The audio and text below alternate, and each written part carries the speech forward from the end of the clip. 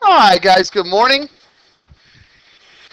Today we're going to wrap up the last section of Chapter 8 before our test, which is tomorrow, and also before your Easter break, which tomorrow is your last day of school. So this is a very easy lesson, and it's either going to make your life a lot easier, or you'll just continue doing it the long way, which takes a lot more time, and it's not going to be as efficient. I'm going to show you what I mean by that. Today, guys, we're going to be talking about multiplying special case polynomials.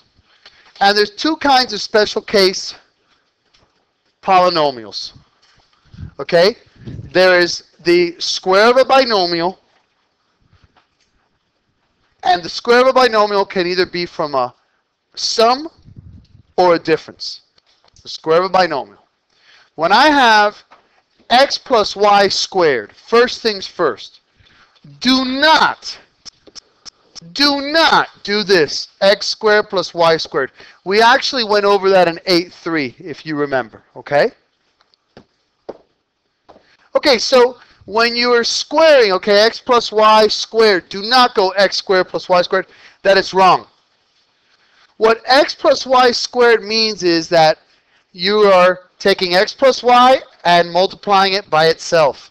You're taking the base x plus y and multiplying it by itself 2 times. When you do this formula, okay, I'm sorry, with this procedure, you're going to have an answer that comes out with a specific formula every single time.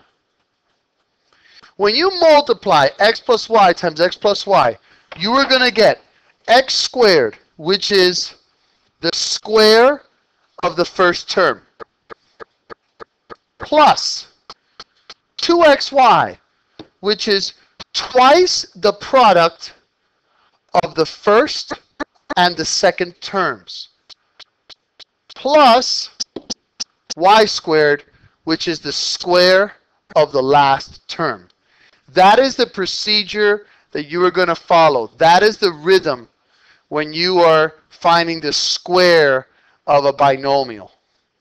When you're finding the square of a binomial, you're going to take, when everything is being added, when you have a sum, it's the square of the first term plus 2 times the first times the second term plus the square of the last term. Now, if you were to do this the long way, okay, you got x times x, which is x squared, plus x times y, which is xy, plus y times x, which is yx, plus y squared. Doesn't that, when you simplify it, give you this? So the good news, if you don't want to memorize this, you don't have to right now. You can do it the long way. The bad news, it's going to take you a lot longer, probably double the time, maybe triple. Bless you. And if you don't memorize this, it's going to make your factoring extremely difficult. And not factoring the GCF, which we've already done, that's easy. I'm talking about factoring trinomials. It's going to make it very difficult. So I suggest you learn it, and it's a very strong suggestion. Now, let me give you an example. I'm going to give you an example that has already completed the correct way. And I'm going to show you how and why they did that. Let's say I have x plus 5 squared. Let's think about it, guys. My first term is x, right? So, first term squared, x squared. Isn't my first term and my second term a 5 and an x? What's 2 times 5 times x? 10x. That's 2 times the first times the second term. And then what's my second term? 5, right? Of my original binomial. And what's my second term squared? 25. Now you want to do it the long way? Okay. You got x plus 5 times x plus 5. X times x, x squared, plus 5x, plus 5x, plus 25. That will give you x squared plus 10x plus 25. You will have the same answer. Yes, sir. So if you get 10x at the top, Okay? The question was, how did I get this? What's 2 times x times 5? 10x. Twice the product of the first and second terms. 2 times the first times the second. That's going to be 10x. Or like I said, you could do it the long way. But you're going to spend a lot more time doing that. Now, another square of the binomial. You can have a square of a binomial that is being subtracted. When you have a square of a binomial, the good news, okay, it's the same formula. The only difference is that when it's a square of a binomial and they're being subtracted, there's a minus here. That's it. But it's still going to be x minus y squared will equal x minus y times x minus y, which will render you a product of square of the first term, this time minus twice the product of the first and the second terms, plus the square of the last term. For example, x minus 6 squared. Well, first term squared is x squared. Minus 2 times the first times the second, negative 12x. Plus the second term squared, 36. You want to do it the long way? You can. Absolutely. I don't suggest it, but you can. You're going to have x squared minus 6x minus 6x plus 36. Those combine. So I got x squared minus 12x plus 36. Either way you want to do it.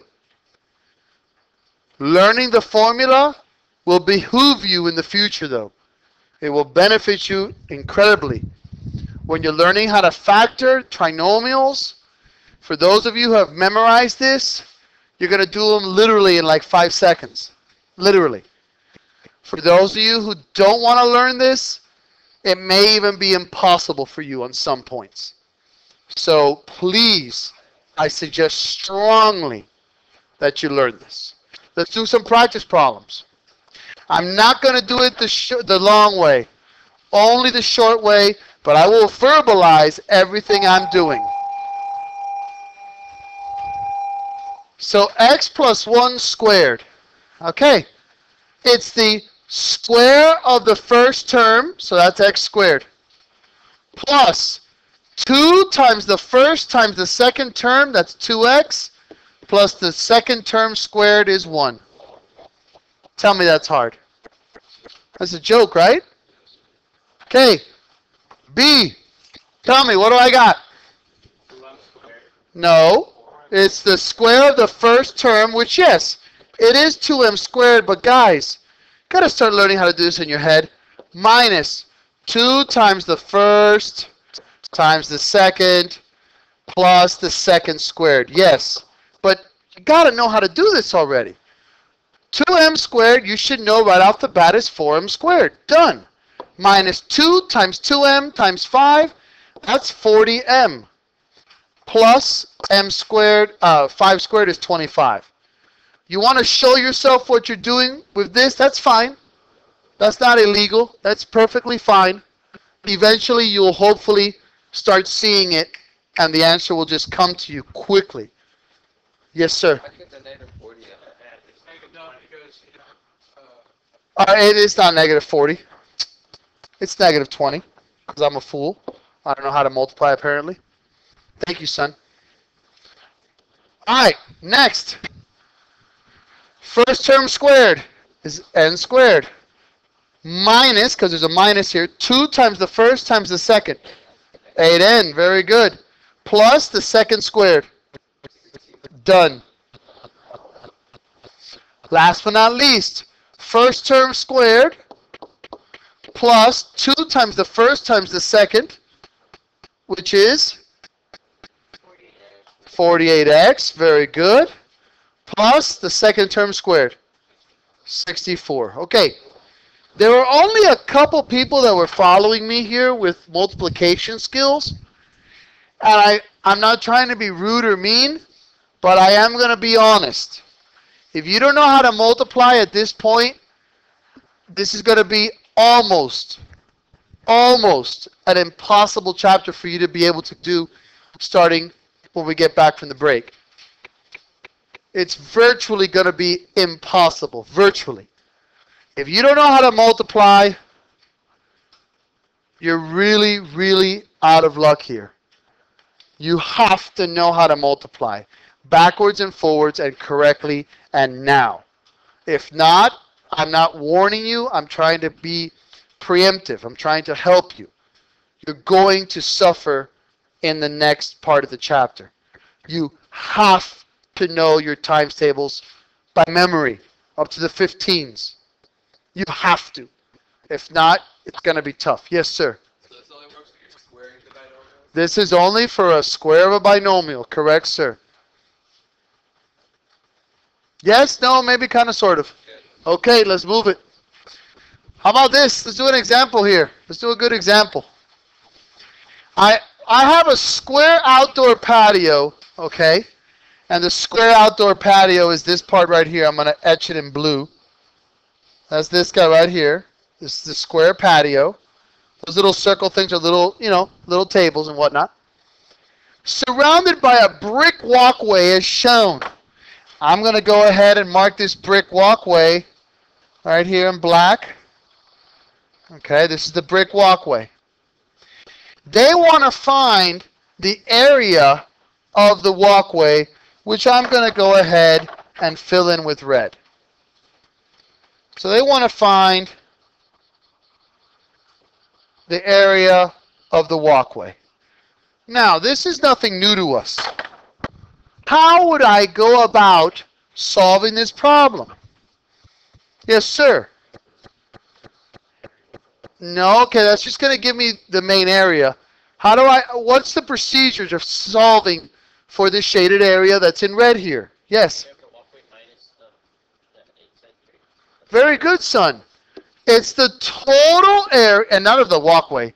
It's the total area minus the patio area. Guys, does that not make sense? If you have this whole entire thing in black and you want to find what's in red, don't you just take out this blue piece here? Won't that give you what you need? Guys, is this the first time we've done subtraction of areas? Come on, man. You have a test tomorrow. You got to know this. So, what is the total area of the total area? The total area, including the patio and the walkway. What's the total area? X plus 6 squared. Very good. So my total area, which we'll call TA, is x plus 6 squared, which is going to be square of the first plus 2 times the first times the second plus square of the second minus the patio area. And the patio area is going to be x squared because the area of a square is side squared. So that's going to be minus x squared minus x squared. They cancel. So I'm left with 12x plus 36, which I can factor out of 12. So I got 12 times x plus 3 units squared. Yes, sir. No, absolutely not. It's 12x. Because it's the square of the first, which is x squared, plus 2 times the first times the second. 2 times 6 plus x is 12x. Yes, sir. Let me see. It's not units because we gave you units, so it's feet squared. Yes. Yes. Well, isn't the patio area, son? Isn't the height x feet and the width x feet? So side squared, x squared is x squared. Yes, no, maybe kind of so. This is a great problem because it uses everything. It uses the square binomials. It uses subtraction of polynomials. And then at the end, you have to factor out a GCF. All right, let's continue. Difference of squares, last thing to learn today. The good news as well, You could do this the long way and still get the same answer. But when you learn this shortcut, oh my goodness, not only is it gonna help you super amounts when you're factoring, but it's just gonna be so much quicker when you're doing the problems for homework and on a test or a quiz. When you multiply the sum of two terms times the difference of the exact same terms, the product will equal the square of the first term minus the square of the second term. Done, done, done. I'll prove it. A times A is A squared minus AB plus AB minus B squared. The middle terms cancel. I got X squared minus B squared. So whenever I'm multiplying the sum of two terms times the difference of those exact same terms, A plus B times A minus B, I'm going to get A squared, which is the square of the first term, minus B squared, which is the square of the second term. Literally. That is it. I promise you. And we already proved why going the long way. For example, x minus 5 times x plus 5 is x minus 25. Square of the first term minus square of the second term. X squared minus 25. Literally. You can do this when you have a difference of squares. I don't want you guys now to think this is how you multiply all binomials. Is that what this says? This is only for a difference of squares. When you have the sum of two terms times the difference of those exact same terms. This does not work with 3x plus 5 times 5x minus 7. It would work with 3x plus 5 times 3x minus 5. Okay? But worst case, you could do it the long way. Now, I'm not going to do it the long way. I'm going to do it the short way because that's what I'm teaching. So I want to find each product here in simplest form. I got x minus 3 times x plus 3. So this is going to equal the square of the first minus the square of the second. Done. Bye-bye. Number 2, x plus 6 times x minus 6. X squared minus 36. Square of the first minus square of the second. Next, number 3, 16x squared minus 9y squared. Square of the first minus square of the second. Awesome. Last but not least, number 4, x squared minus 36y. Great job, guys. Square of the first minus square of the second. Done. Literally. Oh, y squared, yes. Does that make sense, boys? Okay. Awesome. Thank you for a great lesson. God bless you. Good luck on the test tomorrow.